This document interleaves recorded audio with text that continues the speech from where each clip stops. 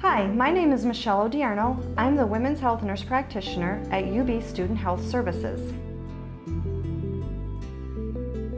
A GYN exam is an important part of healthcare for women.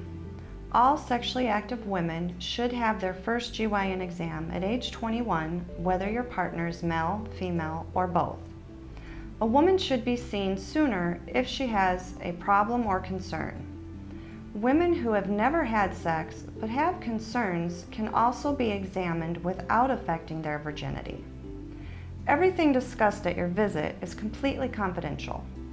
It's an opportunity for a medical provider to review your medical, sexual, and menstrual history.